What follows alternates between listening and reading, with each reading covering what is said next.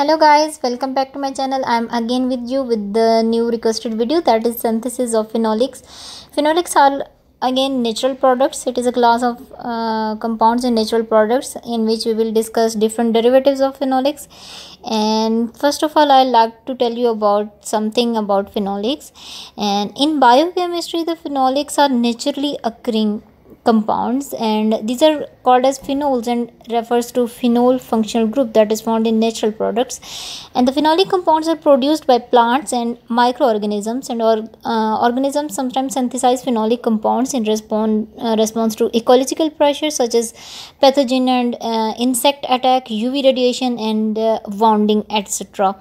As they are present in food consumed in human diets and in plants used in traditional medicine of several cultures, their role in human health and disease is a subject of research.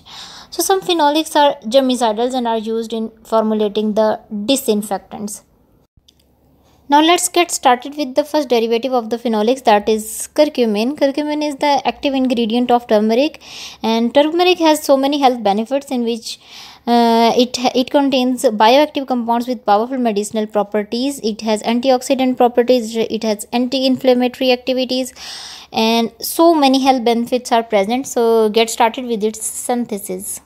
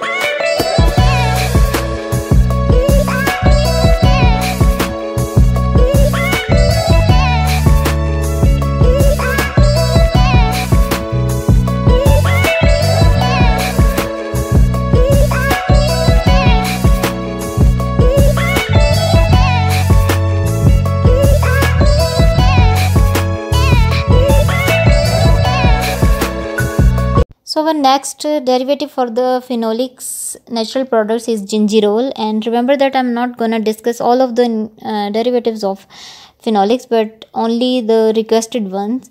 And gingerol is present in the ginger, and as you know, the health benefits of ginger are so much, and it has so many health benefits, and ginger can treat many forms of nausea, especially morning sickness, and this is because of the active ingredient present in it, which is gingerol. It may reduce muscle pain, soreness, and anti-inflammatory effects are also present, and it can help with the osteoarthritis. And for the synthesis of gingerol, we will discuss first the steps which are involved in its synthesis, and then we will get started with the whole mechanism of the synthesis. So follow me step by step.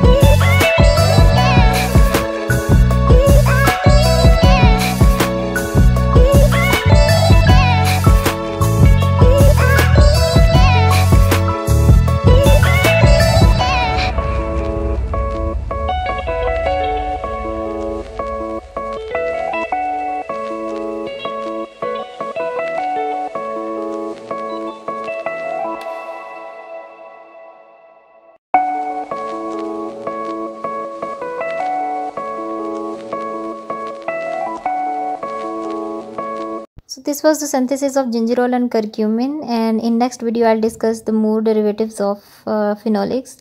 So if you like the video, please give a big thumbs up and subscribe to my channel. Thank you.